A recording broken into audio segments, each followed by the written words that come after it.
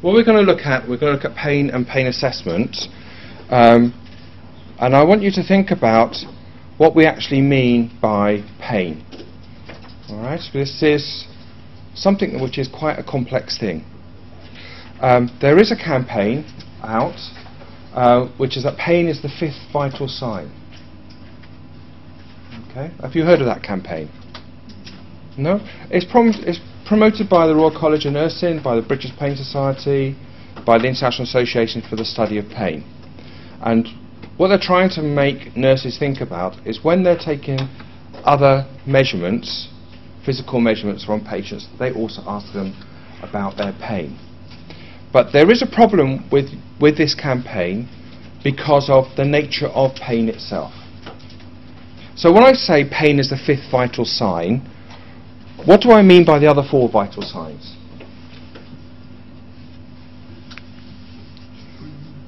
Breathing, okay, yes. Respiratory rate. Sorry? Well, what in particular am I measuring? Pulse, blood pressure, and temperature. Okay, so I want you to think about those 4 vital signs. Alright? They're very important measures, and they're what we call objective measures. By an objective measure, it means that there is a process to go through with getting that measure, which as long as the people who are taking the measure follow the process correctly, somebody else could come along and get the same result. Yeah, would you agree? So if we're looking at respiratory rate, how do we record respiratory rate? Okay, so you're looking at people's breathing, and what do? You count them. How long over? A minute. For a minute. So you count how many breaths in or out that somebody takes over a minute. Yeah? And, you know, that's a recording that you can do, and somebody else who's recording it at the same time should get the same measurement as you. Would you agree? So it's independent of the person who is being tested. Yeah? If it's done properly, it's objective. Okay? The person who's doing the recording on the subject, the person who's breathing, should get the same result at the same time as somebody else is recording it. Yeah? Would you agree? That's what we mean by an objective measure. So if we look at pulse, what is pulse measuring? Heart rate. Now, okay, it's measuring heart rate where? Is it measuring the actual heart itself? Okay, it's measuring the heart rate in a distant point. Yeah, it's measuring the blood flow through an artery at some point. Usually it's radial, but it can be jugular, it can be femoral. Yeah? So there are several places you can take a heart rate recording. Okay? And you can, with some physiological problems, get a different heart rate from a pulse in the right hand and the left hand. There might be some condition that somebody has that causes that. Okay? But what are you measuring with pulse rate? How fast the blood's transported around the body. Okay, you're measuring what? What do we mean by heartbeat? The contraction of the heart. Yeah, so you're measuring the contraction of the heart at that point, and you're measuring it over a minute. Yeah, or you should do, not over 15 minutes and multiply it by 4, because that creates an error risk. Okay, so you measure over the full minute. Okay, so you're measuring that in that point each time the heart contracts, and you're not actually getting data on number. You're also getting data on other things as well, like how strong it is. Yeah, how, you know, if it's a bounding pulse rate, it could give you an indication that somebody's got hypertension. If it's a thready pulse rate, it could give you an indication that somebody's got shock. Yeah, when you're taking pulses, you get these different recordings. Okay, so what are we measuring with blood pressure? systolic and diastolic measures. Okay, so you're measuring systolic and diastolic measures, which are what? Specifically amounts of pressure that are exerted on the arteries. Yes. The smallest and the largest. But you're not measuring it at the heart. Again, you're measuring it at a distal point. Yeah. But now there can be more operator error with blood pressure. Okay, because you're using a device to measure it, not your fingers. Okay. Not your eyesight. So you're using a device. There could be something wrong with the device. The device could not be calibrated properly. There could be something wrong with the cuff that you're using. You're using the wrong size cuff for that person. Yeah? There could be something wrong with your hearing if you're using a stethoscope. Yeah. So there are operator errors. There are mechanical errors that could creep in. All right. But if all of those are controlled and you're doing it correctly, and you are learning how to do it correctly, aren't you? You've got a skills thing. Have you done the skills thing on taking blood pressures? All right. So you should all know how to do it correctly. You should all get the same recording. Or if you take blood pressure on a patient at the same time. Yeah. So that's what we call an objective measure. Okay. And now, what about temperature? How do you record temperature?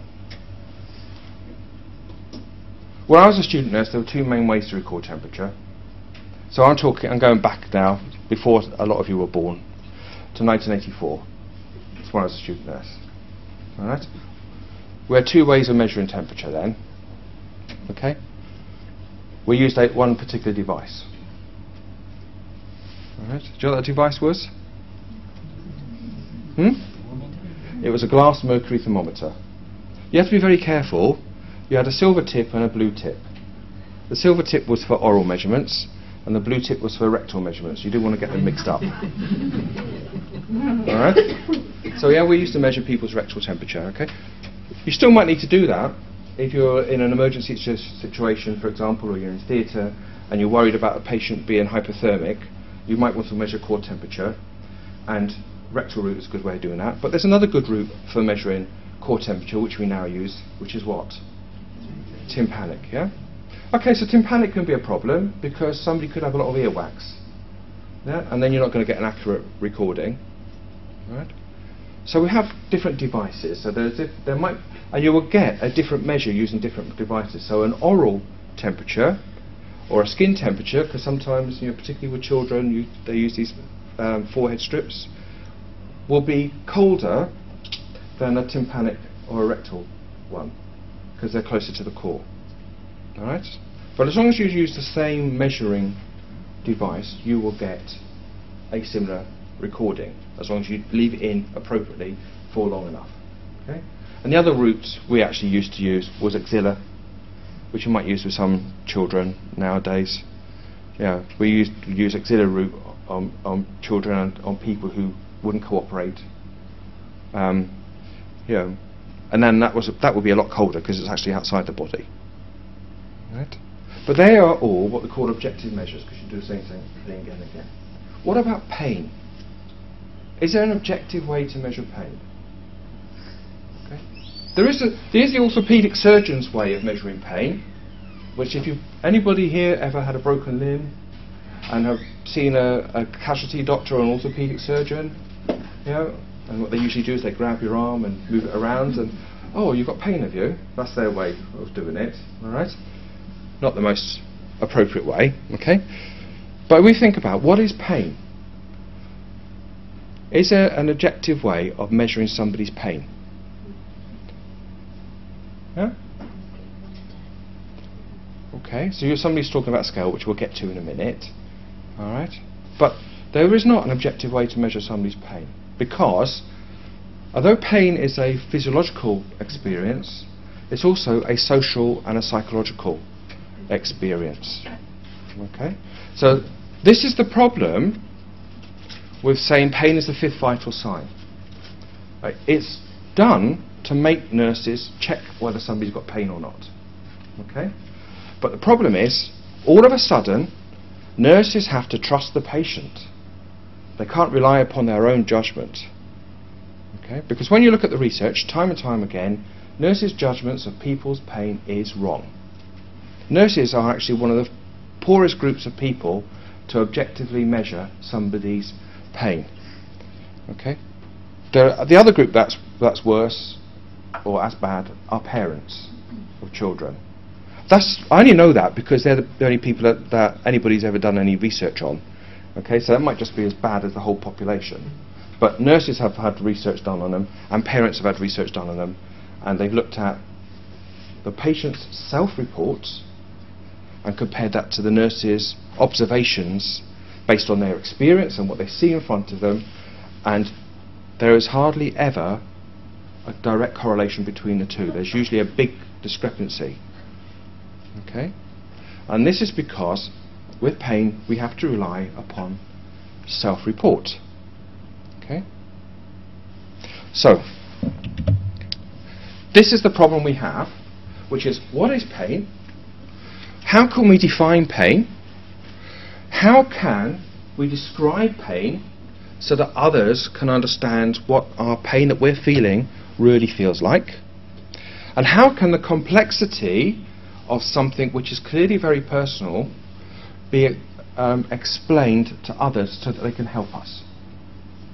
Right? This is the problem we have in pain management. This is the problem we have with pain assessment. And the problem that patients have is they have to explain this to nurses who the research has demonstrated are not good at identifying pain in people. Okay? So, we have a problem. We don't have a problem with nurses who identify that somebody's in pain, because usually when that is done, the actions that are done are appropriate. So the barrier to pain management is that assessment. Okay, this is the big problem. All right? So we have to think about what is pain. Okay? And lots of people have spent a lot of time and a lot of years researching this area. Okay? If I was to ask each one of you to come up with a definition of what pain was to you, we might get some similar areas, but we also might get some very different things. Okay? So what I want you to do right now, okay, is document the worst pain that you have ever had. Alright? I want you to write down, okay, the worst pain that you have ever had.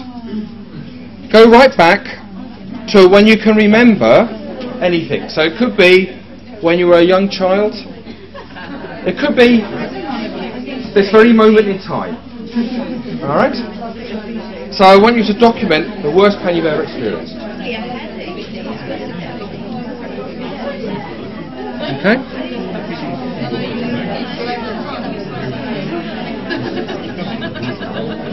I want you to think, when you're doing this, I want you to think about, because I can hear you talking to each other about it, it's all being recorded.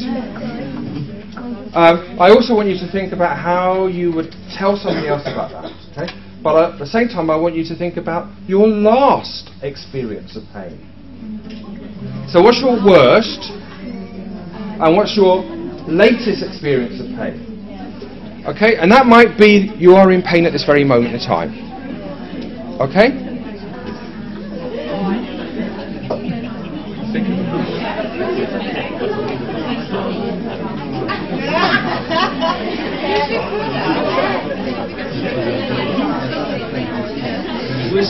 So what you should have in front of you, most of you should have two different accounts. Your worst and your latest. One or two of you might have one, because now is your worst experience. Who knows? That could always happen to people. Alright?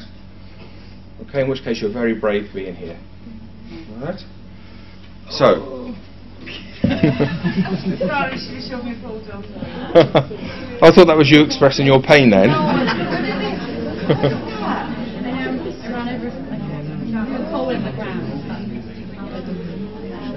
Okay? So, we're going to come back to those. So you've got those. I want you to think of those in the back of your mind. And while we're doing this, I want you to think about how you would tell somebody a story about those pains based upon the idea that pain is a biopsychosocial concept. Okay? Even when you get taught physiology, you have to remember that all the physiology that you get taught has got a psychosocial component as well. Okay? But what we have to think about, what are the physical aspects of our pain? All right? The first one we have to think of is a biological element. Now, most of us in this room will feel pain exactly the same as everybody else in terms of a physical aspect, because we're all humans. All right? Physiologically, we're not that different. Some of us have got the advantage of having a different chromosome to some others. Okay? I'm not being sexist in this, so you might feel that having two X chromosomes is better than having an X and a Y. Okay? You're wrong, but never mind. Alright? Okay? So, there is a big, if you stick to those chromosomes, there's a big gender difference between women and men, because women can't experience the pain of having, your genitalia kicked. Alright? Or damaged in some way. It's excruciating pain. Alright? You have to think about this.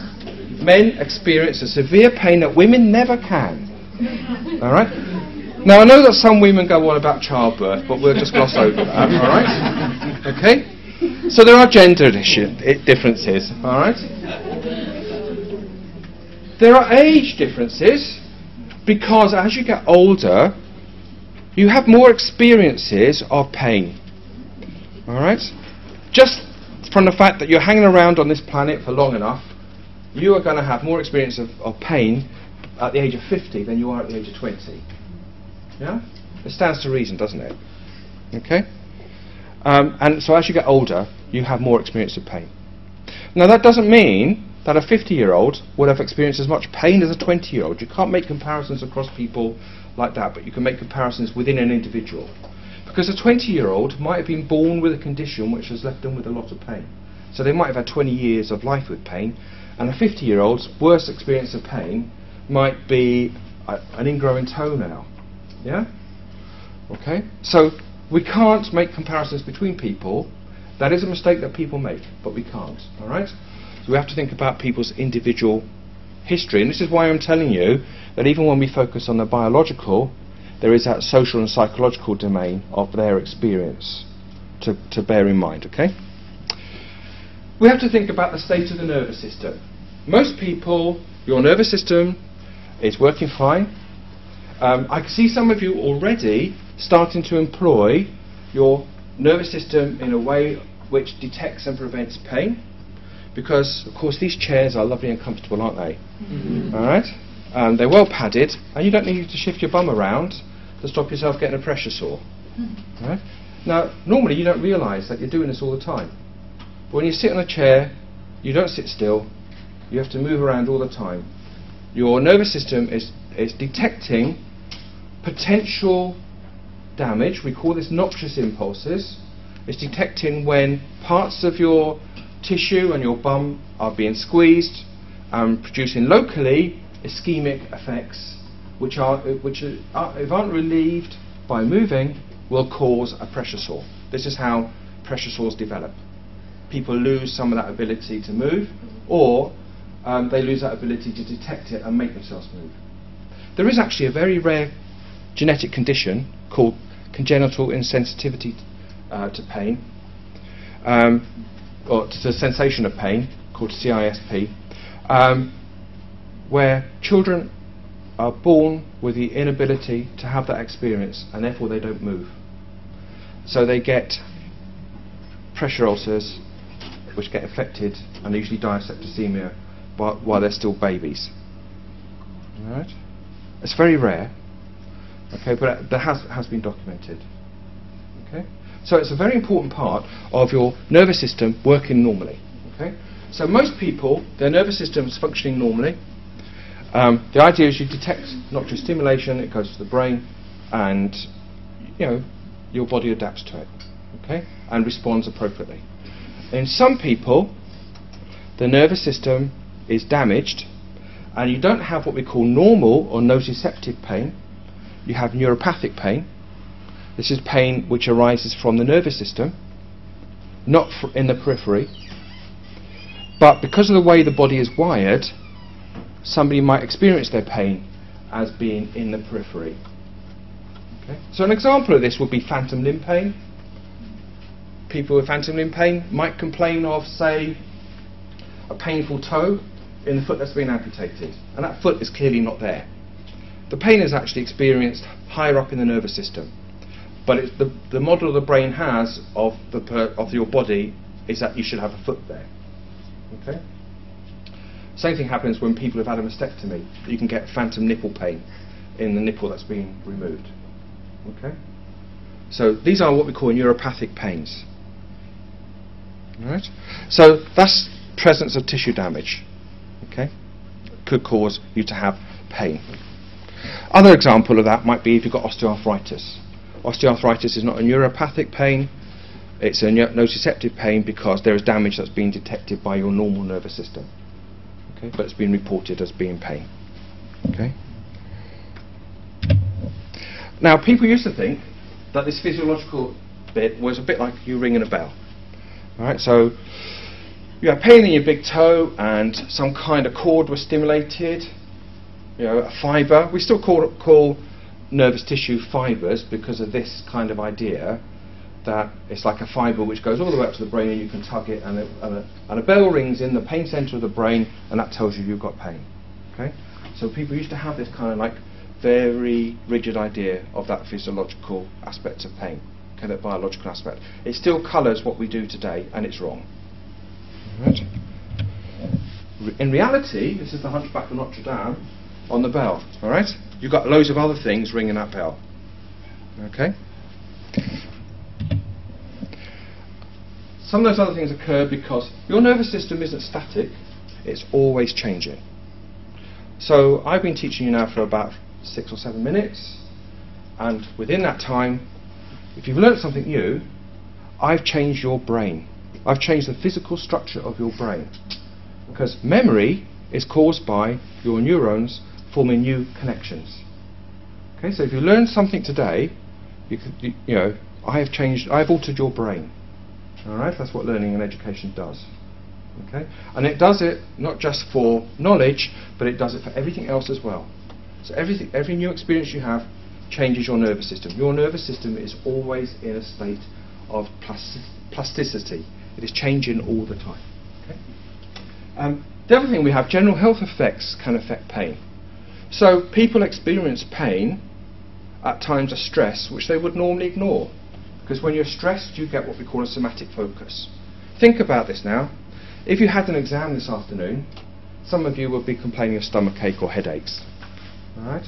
If I threw an exam, you know, have you been told by Leslie there's a test on this subject at 2 o'clock? Yeah? Look at panic in some of your eyes. All right? You start to feel physical effects if that was true. Yeah? You start to sweat. You start to, you know, your heart rate will go fast. You might get palpitations. That's the effect of stress. And some of those stressful effects make you more aware of pains that you don't normally have. Okay? And again, I've talked about that bit about pain arising from the nervous system, so I'm going to gloss over that. Okay? So a different way of thinking about pain is this idea of gate control theory. I'm not going to go into this a lot. We do some stuff on physiology in the second year for adult nurses, and I think you do for children's nurses as well. But a gate control theory is a way of helping us to understand the complexity of pain from a physiological perspective. It has this idea that there are different inputs coming in, which are pain signals, and these are modulated by inputs coming down. And the theoretical place where the this gate is in your dorsal horn of your spinal cord, which is where your nervous system connects into your spinal cord. Okay? This is a theoretical model which was developed in the 1960s, before we knew a lot about neurotransmitters. In fact, we hardly knew about any neurotransmitters then. Okay? We just knew about nicotine and adrenaline, really. Very few others. Our body produces its own painkillers, which we call endogenous opioid peptides. These are, endogenous means made within yourself. Opioid means they're like morphine, and a peptide means it's a protein. So these are proteins your body produces which are like morphine. These weren't discovered until 10 to 12 years after the gate control theory was theorised. and that explains a lot of things about gate control theory. We produce our own opioids. Okay.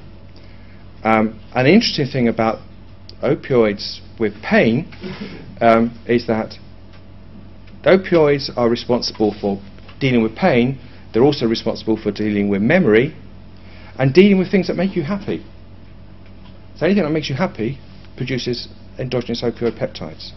So happiness, pain and memory are all shaped by opioids. Okay? So that's an interesting physiological problem that adds to the thing about the issues with pain. But anyway, the whole idea was coming from the brain, from the central nervous system, there were these descending mechanisms, but nobody really understood how that worked, because there is no descending pathway coming from the brain down to the dorsal horn of the spinal cord. It's what we call an afferent pathway, so it's only messages coming from outside going up. Okay? So they couldn't explain this, it was just a theoretical model. More recently, we're able to explain it because we're able to use things like PET scans. So this is an image of somebody with acute pain. All right. This is so basically this is a volunteer who agreed to experience acute pain while their head was in a scanner, and they just looked at the parts of the brain which light up. Okay. So this is the forebrain here. Okay. This is the cerebral cortex, this is the limbic area, this is the thalamus, okay? This is the amygdala, right? Amygdala is important for memory and learning. The limbic region is important for emotions. The frontal lobe, this is where you put all these different things together and turn what are unpleasant stimuli into an idea about what pain is. This is where pain is located. The thalamus, this is why people used to think about this bell, because if you have a stroke in the thalamus and you survive, you're very unfortunate, because you can end up with a condition called post-stroke central pain, where basically you feel like the whole of your body is on fire. Okay? So it's a very rare condition, because most people who have a stroke in the thalamus die. Okay? Because the thalamus is important for lots of other basic functions. But if you have a stroke in your thalamus and you survive, you end up with total body pain. All right, so that's why I used to think it was the pain centre. Because they could only go by, these are the symptoms somebody had, let's have a look at their brain when they've died and see if the brain tells us something about their symptoms. Okay. So this is a more positive way of looking at things. And that's allowed us to come up with another theory, which is the body self-neuromatrix, which basically just tells us that pain is very complex and lots of different things interact. I'm not going to go into this in any great detail. It's on the slides. If you're interested, you can read up on it. Okay? Okay, so that's the physical side of things. We also have psychological aspects to think about. These include things like our past experiences of pain, our family, how we were brought up, how we learnt to deal with pain. Think about yourself as a child and how your mother responded to you when you were in pain. Alright? Did she give you emotional love or tough love? Yeah? So you're all saying tough love. Okay? That's going to shape the way you respond to others in pain. Okay? So, you know, if you have a child and they fall over and break their leg, you're going to say, don't worry, you can hop, you've got another leg. Alright? Or are you somebody who gets all cutchy and, you know, did you get a lot of emotional sort of investment in you when you had the pain? That's going to, that is likely to shape the way you respond when you're in pain. Okay? A lot of nurses were brought up by tough love mothers. Alright? Based on just my experience of how people respond to that question I've asked you. Alright? There's no objective test on that. I haven't measured it. It's just my feeling. Alright? Okay. But if that is true, think about what the impact that has on your patients. Oh, you're in pain, never mind. You've only had your appendix removed. You know, you've had 2 legs amputated and all your ribs are broken. But don't worry, you'll get better. Right? Or if not, you'll die. So we don't have to worry about it. So, you know, upbringing, beliefs. Okay? Beliefs shape the way you have to think about pain. We have to think about this in terms of a lot of major world religions view suffering as a positive thing. Suffering is a route to enlightenment. It's a route to getting closer to God. Okay? How you endure your suffering informs, your development as a person. And we have the same kind of narratives with people who survive cancer. We talk about cancer survivors. Yeah? So the suffering of that makes them a stronger person. Okay? We have to guard against those kind of things when we're dealing with people who are in pain. Because we don't want to colour our dealings with people who are in pain and need help by our beliefs. Maybe you might hold that suffering a little bit is good. Anybody here is physical, fitness freak? You can see I am, alright? No pain, no gain, you hear that sort of thing, yeah? Well, that's the wrong kind of philosophy to adopt, right? But people have those beliefs, so we have to think about that. We have to guard against it. We have to think about these issues. They developed because in the past it was very hard to deal with pain. It's still very hard to deal with some types of pain now, okay? Particularly if you just focus upon physical treatments for the pain. All right? Sometimes that's all people had was some psychological development of an inner strength to help them deal with their pain. Okay? And also we have thoughts. Thought processes can make pain worse or better.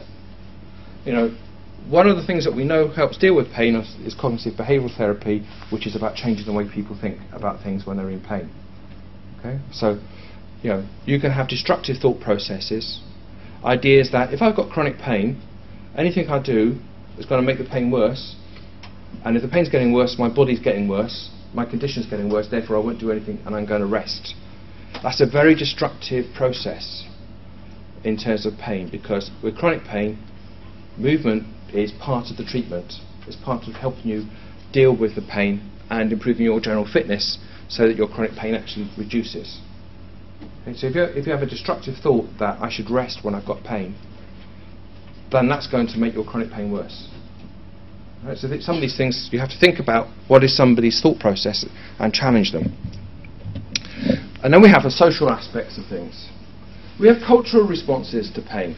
There have been some studies that have looked at how people from different cultures express pain. This doesn't mean that their pain is any worse or any better. These are just cultural aspects. Okay? So most of us in this room, we're Northern Europeans. We're meant to be Stoics. Yeah? We're meant to be, we're not meant to express pain. We're meant to have a stiff upper lip. The British stiff upper lip. Yeah? And all Northern Europeans are meant to have this, okay? And then if you're from the Mediterranean, you're meant to be more expressive, yeah? And loud, and express these things, okay? And those things are acceptable in those cultures. The problem that occurs is when you get somebody from one culture living in an area where the other culture dominates, okay? And then that can lead to prejudice and stereotyping, okay? So there are cultural things around the expression of pain. There's cultural things about the way you were brought up, the groupings that you're in, that have an influence on how pain is expressed. There's education. We know with chronic pain, for example, that if you're not well educated, you're more likely to have chronic pain than if you don't.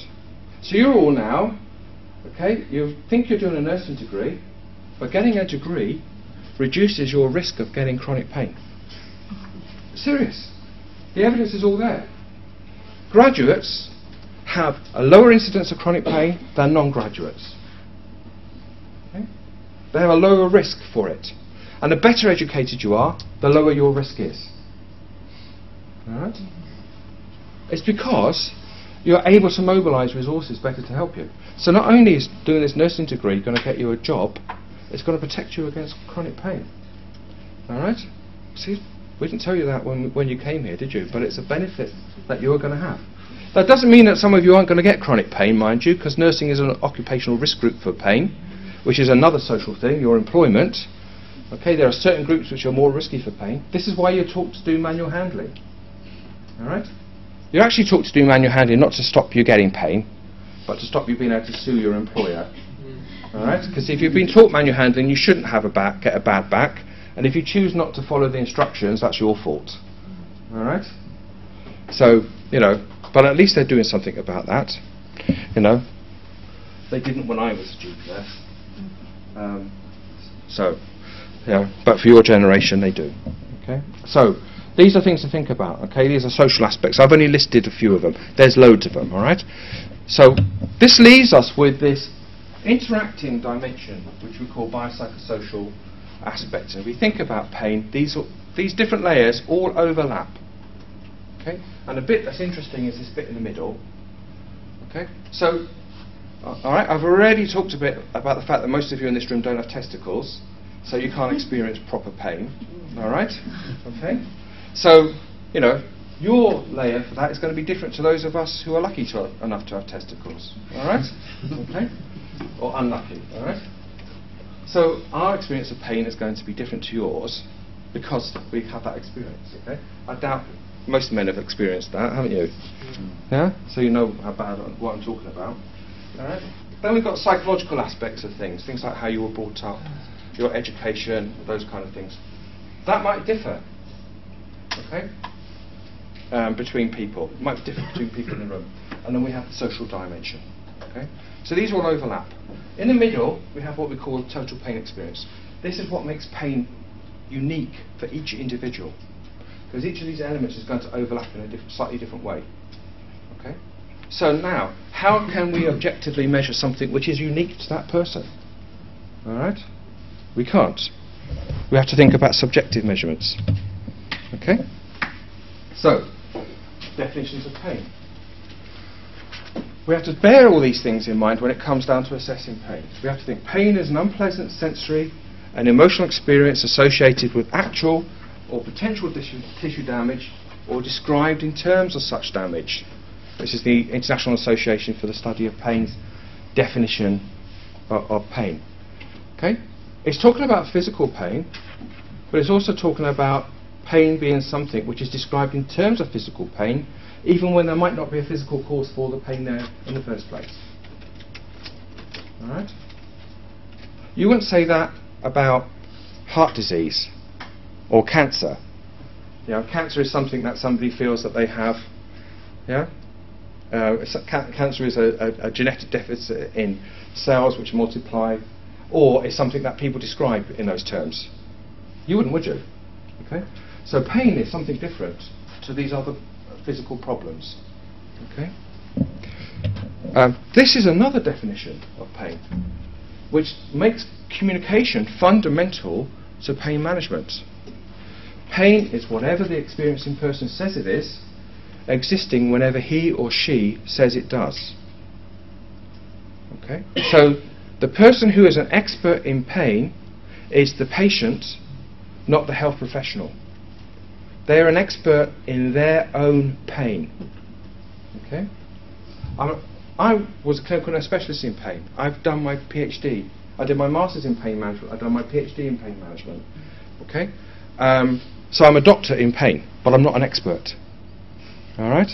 Because this is the perspective I take. I know about pain, but I only know about my own pains. I'm only an expert in my own pains.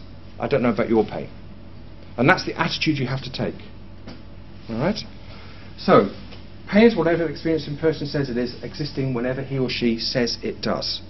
Okay? This requires you to do something quite dramatic, which is to trust your patient.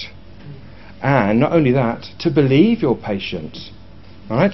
These can be challenging things, because some patients are more trustworthy and more believable than others. Alright? Patients who have problems are ones where the nurses are less likely to give them credibility for being truthful. Patients who already have an opioid drug addiction, people who've got chronic pain, people who have got drink problems, people with learning disabilities, children, people with mental health issues. None of these people are believed when they tell you that they have pain. Okay? Because people say it's not their pain, they just want it because they want some drugs. Yeah? They're just telling you they've got a lot of pain because they've got drugs. people whose way of dealing with pain is through humour, you know, they can't be in pain because they're laughing and joking. Yeah? These are things that you hear. Right? You have to guard against them. Right? Because those are saying, I don't believe that person. That person is lying to me. That person is not a credible witness to the problem that, and they are the only person who can be the expert in that problem. Alright?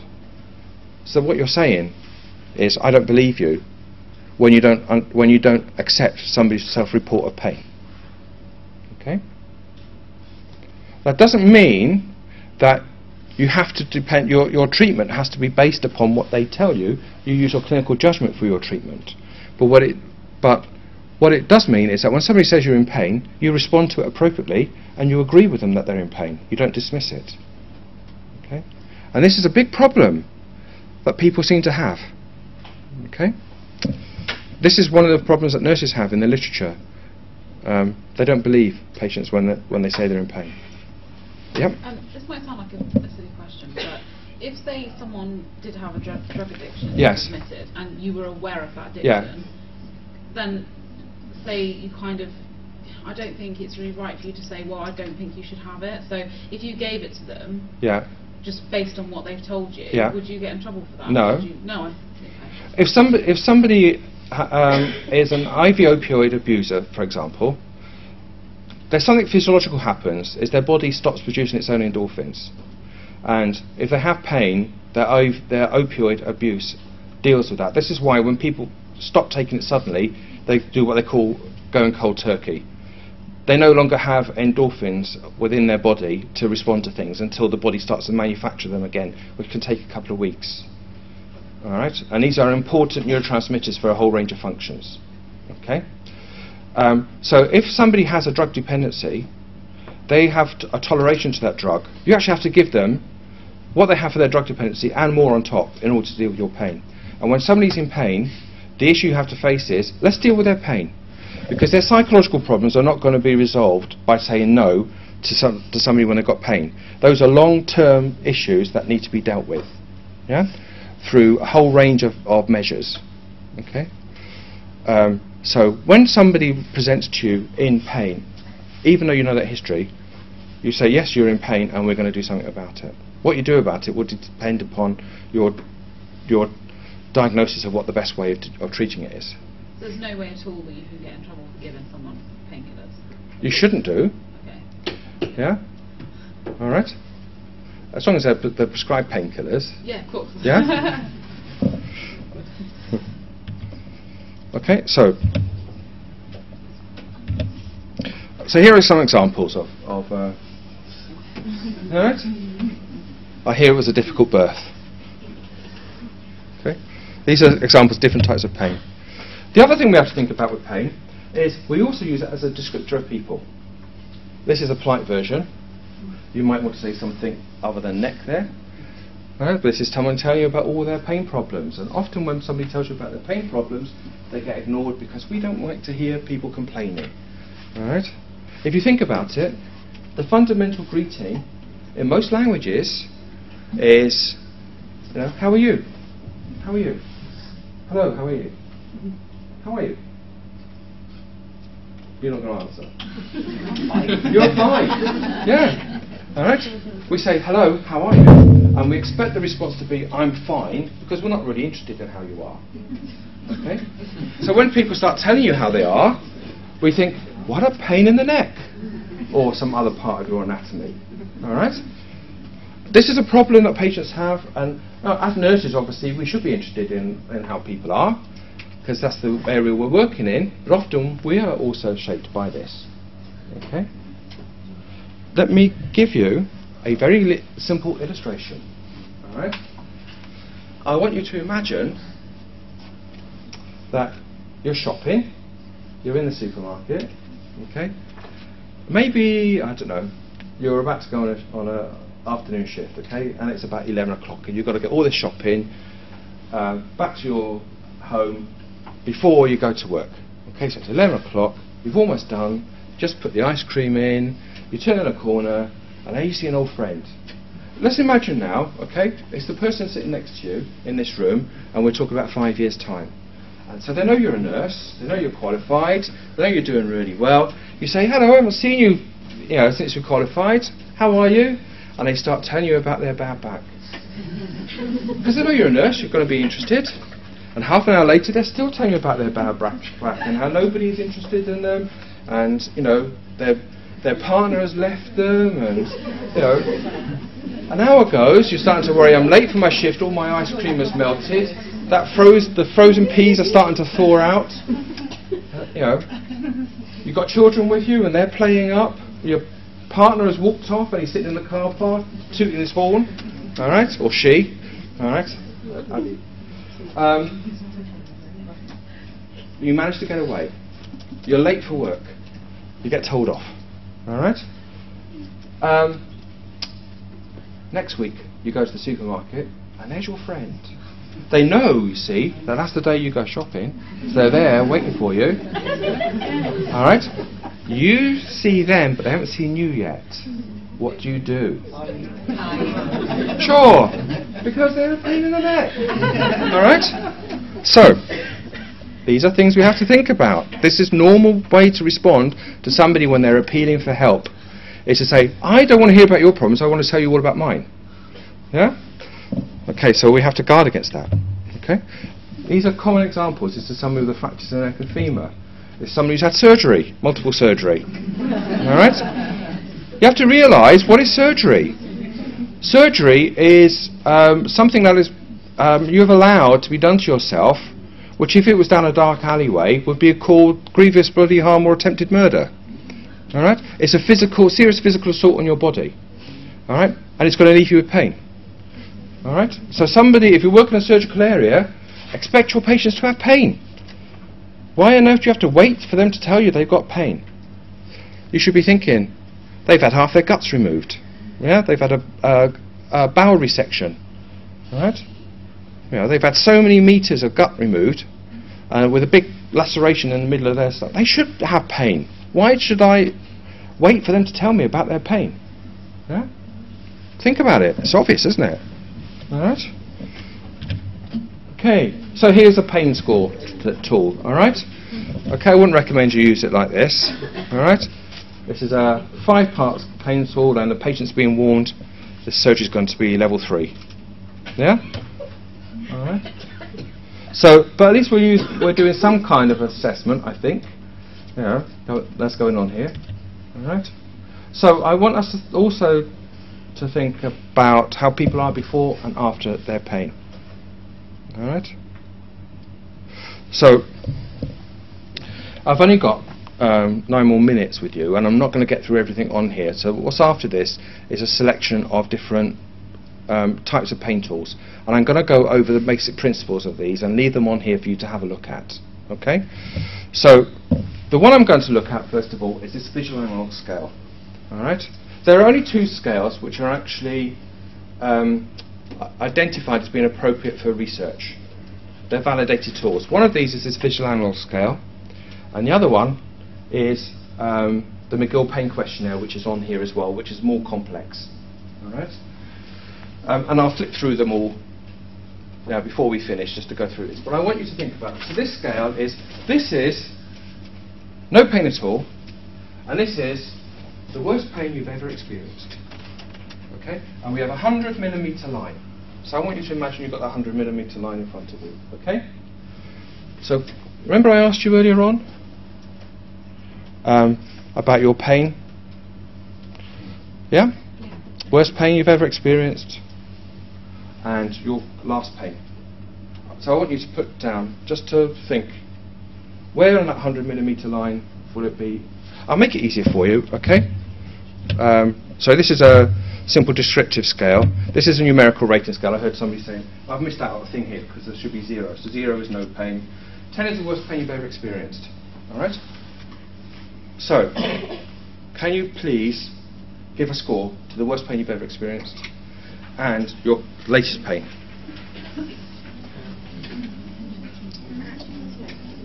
Right, I'm going to ask for some volunteers, all right, to give me their results.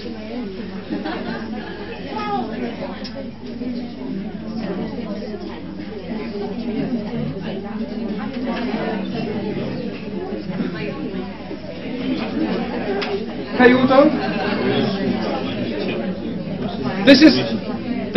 All we're doing here is we're boiling down that complexity of pain to something which is just about intensity. So we're ignoring every other quality to do with the pain. We're just focused on intensity. So these scores should be used in situations where you're concerned about intensity of pain, not other aspects of the pain. All right? So something like post-operatively, you know what's the main cause of the pain, you want to try and reduce the pain so you can deal with things. All right?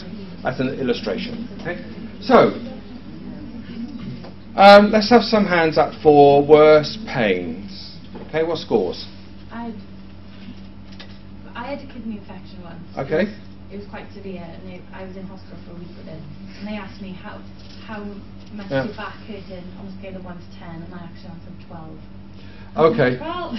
All right. It hurted that much. Okay, but you're not a rock goddess, and the volume doesn't go up to 11. 10. All right, so 10. All right, fine. Okay. And what's the latest pain? Oh. After that? No, the last one you had. Oh, probably had like a headache. Okay, and where would you put that? 3. 3. Okay, fine. So can we have another one? Yep. The worst pain I've ever felt was in my back garden. There's an open hole that the washing line goes in, and we've had a washing line, and it's just like if you can imagine a scaffold hole in the ground. Yeah. So it's hollow metal ring. I ran across it in barefoot, and obviously when you run, your body weight, is triple on you, and it just went straight through my heel. Right. And like lacerate, like cut it all open. Yeah. Yeah. And that was just agony. It And was just okay. I'd be reluctant to say 10. I know it's relative, but it was the worst pain I've ever felt. But I'd probably say that there are things that I would expect. So what? Give us a score. Well, I give a 9. A 9. Okay. Anybody else? Yep. I broke both my feet. Right. And I'd say I'd give it an 8. An 8. Okay. Anybody else? Yep. I snapped the 2 bones in my arm and locked my wrist like that. Yeah. And I'd give that like a 9 to 10. It was agony. Okay. So no break. Yep. Dislocated shoulder. Dislocated shoulder. Yep. Yeah, A 9. Okay. Yep. Yep. Childbirth. Oh, childbirth. 10. That's sort of bad. Go on. 10. All right. Yeah. So burst your arm, yeah? 7.5.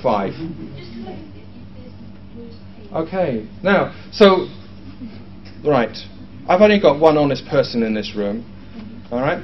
Which is the one who said childbirth 10. I asked you what the worst pain you've ever experienced is. It should be 10. That is the worst pain you've ever experienced. So any pain you've got at the moment, you're comparing to that.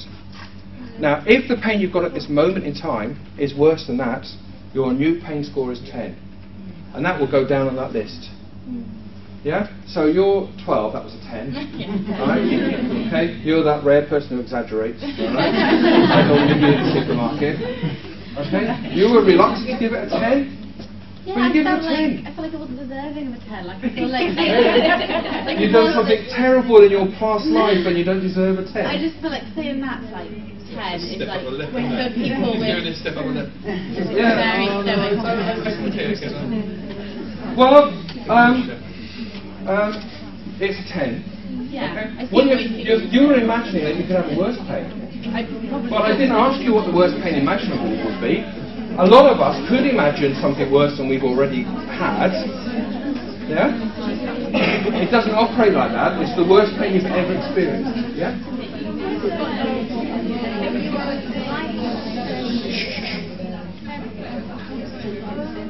So you got chronic pain. I wouldn't say I'm in that situation regularly. No. Okay, but you have flare-ups. Yesterday, Quiet, please. Yeah. Okay, so I'm talking really about acute pains, which are, you're relying upon memory. You're living an experience of pain, and it goes up. I imagine your pain goes up and down depending on a variety of things. Yeah. So This is another problem, you see. We use scales all the time and we just focus on intensity and we don't look at other things. And really, if you've got chronic pain, you shouldn't really be interested in intensity scales. You should be interested in what can you do. Because if you can function, all right, and you obviously can because you're here and you're doing a course, then really does it matter, you know, how intense it is, how we compare you. Because the danger people are doing is they're using these intensity scores to compare pain to each other. How can you compare a burn where somebody has degloved their skin, all right, to childbirth, to a laceration on the heel, yeah, to a kidney infection? You can't, all right? This is the problem. People use scales to make comparisons between patients, and you shouldn't. The way the intensity scales should be made is to measure the quality of the care that you're giving somebody. So, if somebody has a score of 10, and you intervene, their score should be reduced by half for you to know that you've given them good quality treatment. So, their score should go down to 5. Yeah? If somebody has a score of 7, it should go down to 3.5. You're not going to totally relieve it. It's unreasonable to say you're going to do pain relief. This is why I prefer the term pain management. It's very hard to get people's pain down to 0. Okay? But we're looking at reducing an intervention. You know, and so what you do is you use the same scale on the same person and you compare what they were before to what they were after when you've done something to relieve their pain. And you should be aiming for a 50% reduction. Yeah? If you've got a patient that doesn't speak English, yes, then there's the communication barrier. Yes. How would you ask them their pain? Okay. If they can write, read and write, there are pain scales done in multiple languages. On the British Pain Society web page, they've got about 25 of the most common languages that are used in UK. They've even got it in Welsh. And are they available in any hospitals? They should be. They might not be. This is one of the problems, one of the barriers to pain assessment, is are these tools available? But they are available on the internet for you to use. Yeah? So they are out there. Okay. So we're going to have to finish there. I'm just going to quickly go over the other scales, just to show you. All right. These are FACES scales, which are quite clearly used for children. There are problems with these scales. I don't have time to go over what the problems are. That's another one which is used for children. This is one where you're introducing play. It's a different kind of scale. You use this. You've got to make sure you give a gender appropriate one. You don't want to give a boy this one because they'd sulk. All right, and vice versa. This is looking at the nurse trying to objectively measure in a neonate. This is that McGill pain questionnaire I told you about, which is more appropriate for people with chronic pain. And here's just some key points to go over. I want you to think about this. Patient's the only one who knows their pain. We can guess, but ultimately we must rely upon subjective judgment. It's the patient's view. That means we have to trust the patient and believe them. We can use pain assessment tools to get some kind of grasp on something which is complex. And that involves the patient in their evaluation because you're asking them and you're trying to put it against a scale. But an assessment tool does not measure anything to do about the patient. It's not there to judge the patient. An assessment tool gives the patient an opportunity to judge your quality of care that you're giving them. Because if you're saying to them, my pain is 10 out of 10, and they've been in your care for more than an hour and it's still 10 out of 10, then I would suggest to you that your nursing care needs to be closely examined because it's probably not up to scratch. Alright? So, I'm going to leave on that note. Okay? So, nice to meet you all, and I'm sure we're going to see each other at some other time. It will be.